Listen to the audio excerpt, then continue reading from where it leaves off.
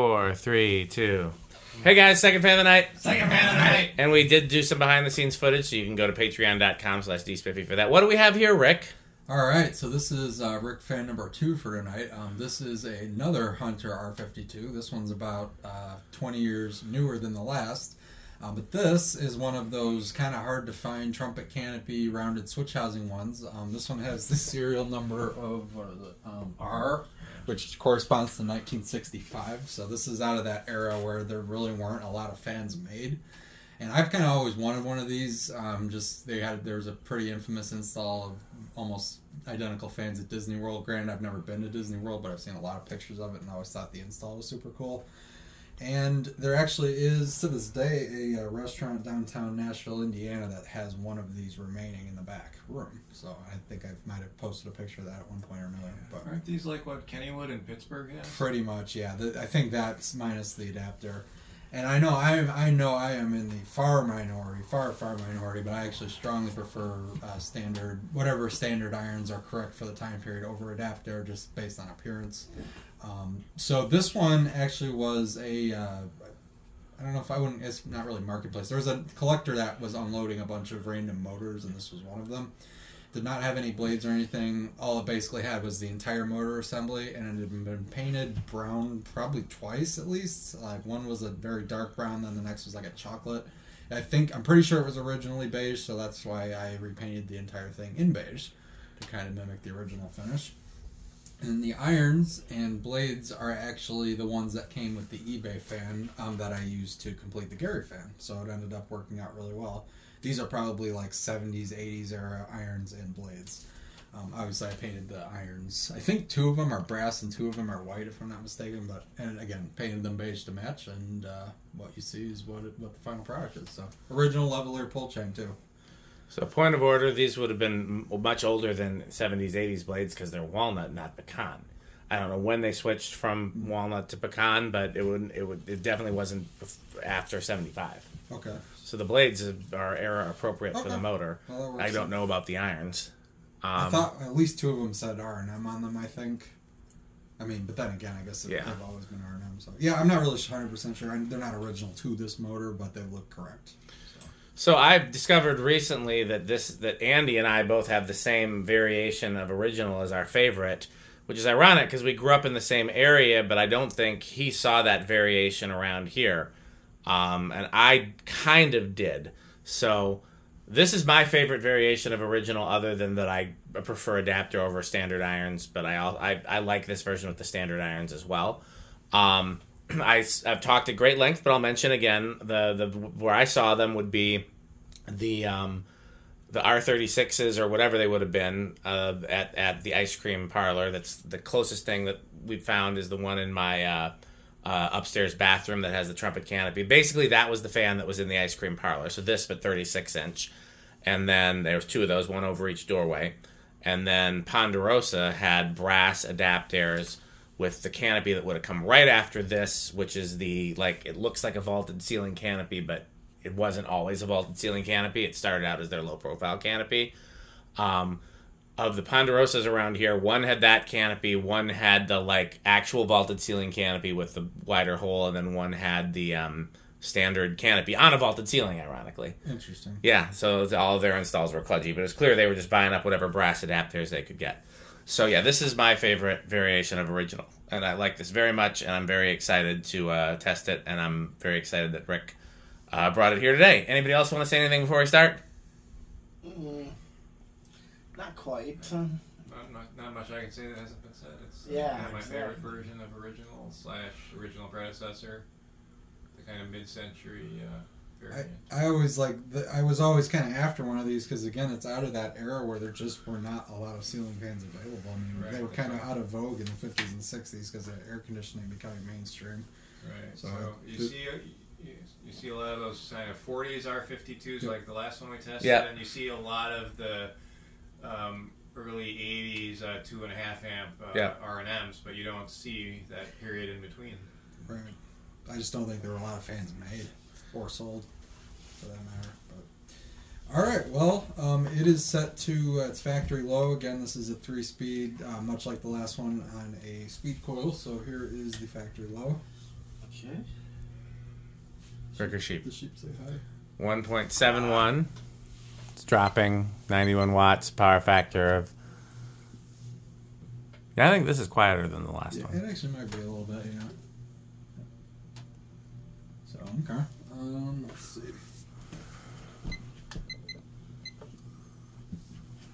Getting 453. It's a little bit faster than the last one. Right. Okay, for medium. 113. Last one was like 90 something on low. I went with a cloth pull chain. Yeah, I like figured it. That was kind of, those look good on originals. It does. Alright, so here's our factory medium. It's dropping still.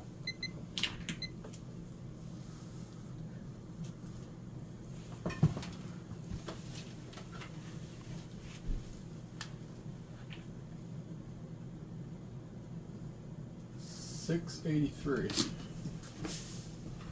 Before you change it, Andy, I don't know. That's 171. I want to just go through these again to see if it changes as it drops. Then they do. Okay, go ahead.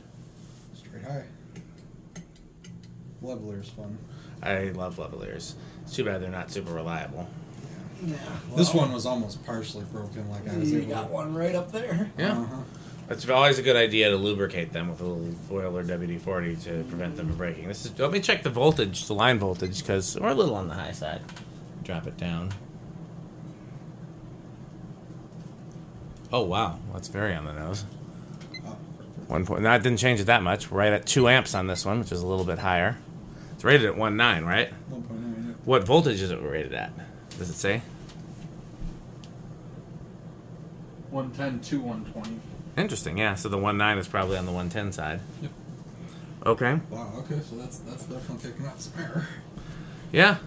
Be curious to see which one dropped. I was wondering which one one's performs getting more. more. So okay, so this one's definitely slower. 842. 842. Yeah. 211. So it's not that different. The other one was like 230, I think. But yeah, definitely. Let's see which one is more of the airflow.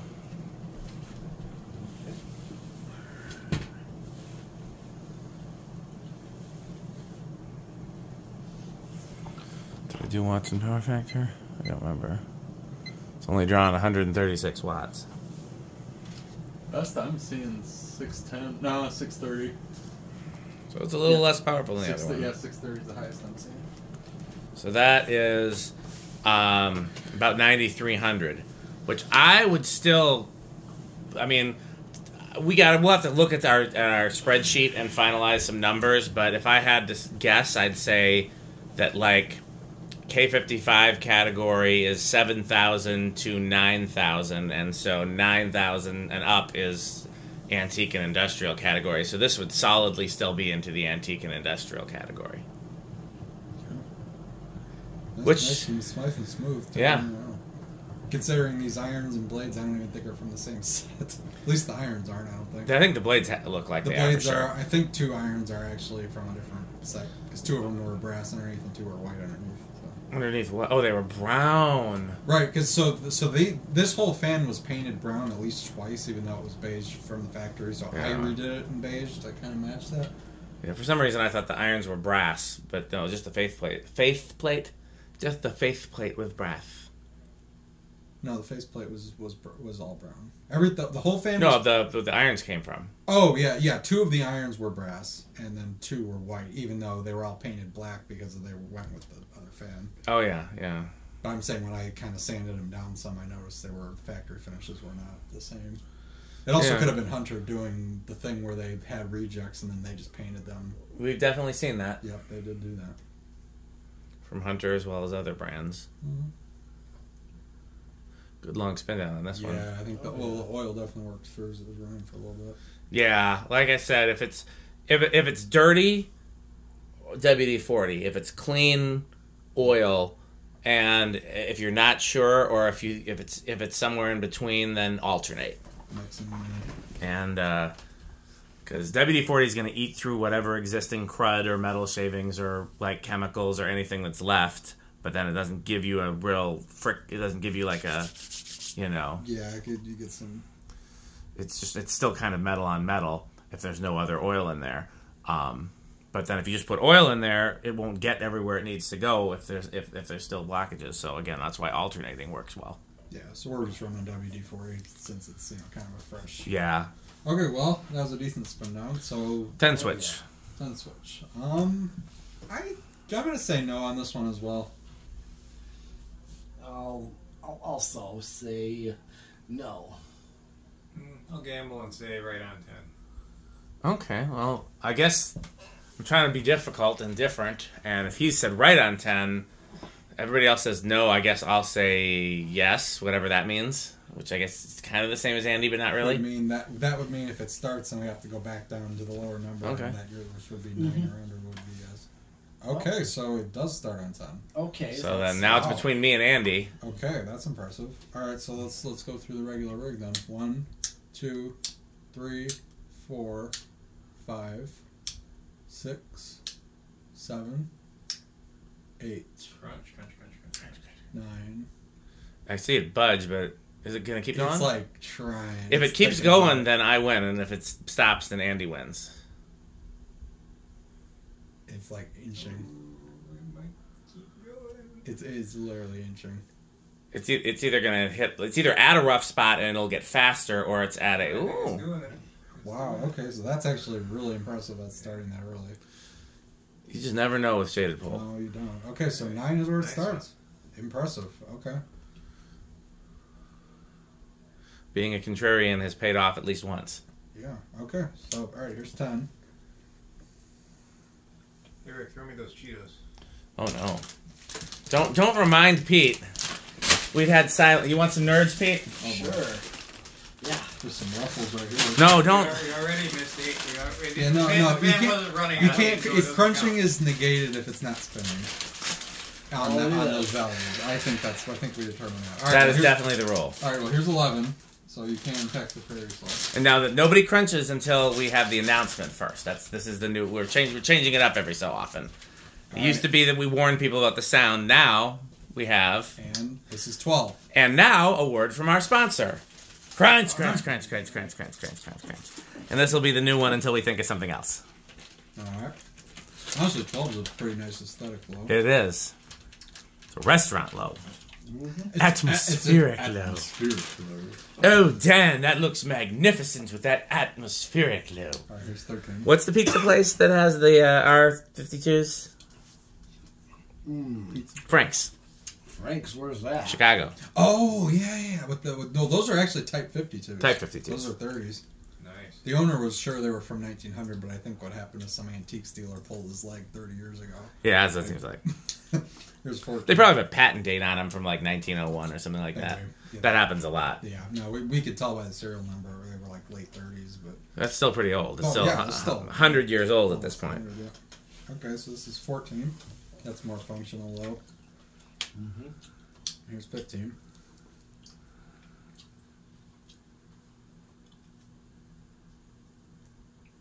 And 16. Dead silent so far. Yeah. You know what is not silent? 8, 12, and 20. That's why you're only allowed to chew 17. at specific rated intervals. Gotta regulate it somehow. Here's 18. I gotta be honest, I was not expecting this. I thought if anything, this one was gonna be more gummy than the other one.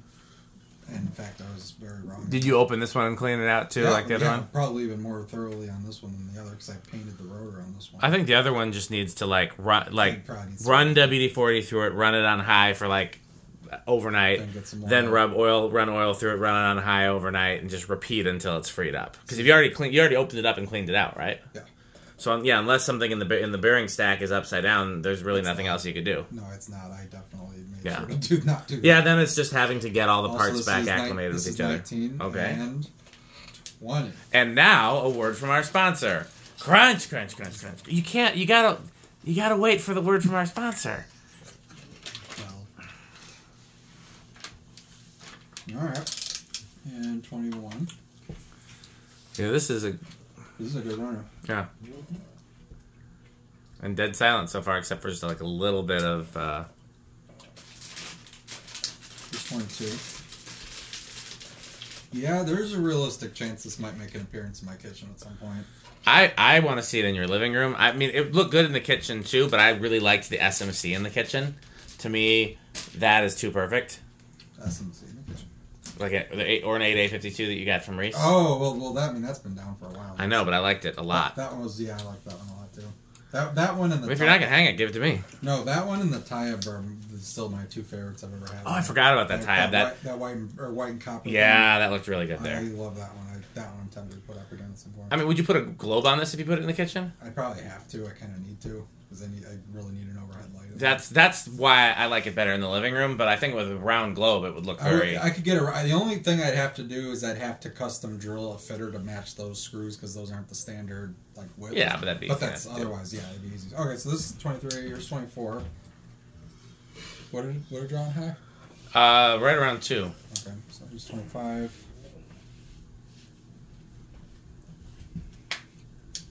26. Yeah, it's gonna be the next. Go up real quick, and 27. It's probably over. Yeah, we're definitely over there. Okay, so no higher than 26. You know what's nice about it? What? Scratch. It's quiet.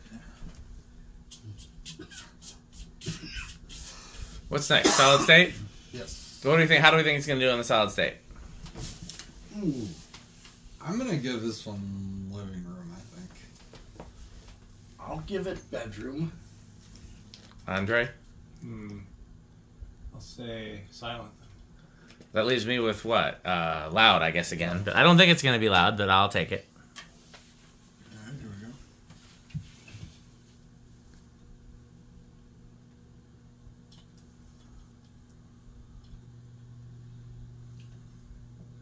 I'm hearing something from it. I think bedroom has it. I think it's like the last one. Yep. Okay. Not bad. Okay, so what do we think it's going to peak out at on the inrush? High is right around 2 amps. I'll say 2.25. 2.1. I'll go 2.4. Okay. I'll go... I guess I don't want to be a jerk and go 2.26 like the price, the $1 Bob. So I'll go 2.3. And let's be quiet. Yeah, let's be quiet. Harmonics. I don't know if this one was pronounced, but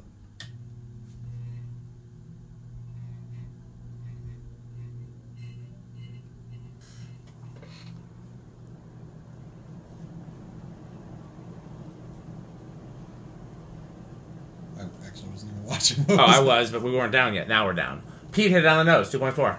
Oh, Wow. wow, okay. Impressive. We're right on the nose. Okay. Okay, is that everything? I believe so, yeah. Okay, well, we don't really need a ranking from Rick because we know, any fan that Rick restores is going to be avocado plants. Do we need a ranking from Andy? I think it's pretty clear this is an F5 tornado. That is the very highest ranking. I will clarify from the last video that this is definitely the top end of Menards. This is up there with any other fan that I love. The Terra, the Gold Line, the Blender fan, the I fan, all the fans that I love. If Dan had like 10 minutes to steal things from my apartment, this would be one of them. This would be one of the things. The Shrouded Blender, the A52 we were just talking about, probably the Rick blenders. What else would I take? Anything else come to mind immediately? That 2-foot half piper, I know that'd be gone. Oh yeah, 2-foot half piper would probably be gone. If I get enough 2-foot half pipers, I can make a whole piper. Your metalness? Oh, that's definitely extreme metal. Yeah, it seems pretty metal. I love how I usually bring fans that barely even chart on the metal list, and today it's been like 2 high-tier metal. Yeah, Rick's got to bring more trailer trash fans next time. Yeah, I bring more like SMCs and garbage. Yeah, a few fans and Dull. Okay, well let's thank our curb find from the. Yeah. Pete actually really likes that design house. That's one of the reasons I pulled it from the curb. This is organ room. We got to do those brown spinners too. Okay, well, I bet it is organ room because Jonas likes antiques. Okay, well, let's thank our sponsors: Fanstick, Lightstick, Taco Burrito Mexico, Sperry the Beverage of Fan Collectors, Good Manufacturing Company. Or when excellent is too much. Excellence is too much. Yeah. 81220 LLC, where our motto is... Crunch. Ricker Sheep, a fun game you can play with your friends. Go to rickersheep.com. Udong batteries. When I think of batteries, I think of Udong. Power Vacuum, the vacuum with more vacuums. Is that all the sponsors? I believe so. Okay, well, it's time to close out the video. Thanks for watching. Like, comment, and subscribe. Do all those things. Patreon. Oh, wait, who's that at the door? Oh, my. Why, look, it's Metal Jonas. Oh, lovely hunter. Oh, that is organ room. That is definitely organ room. Magnificent.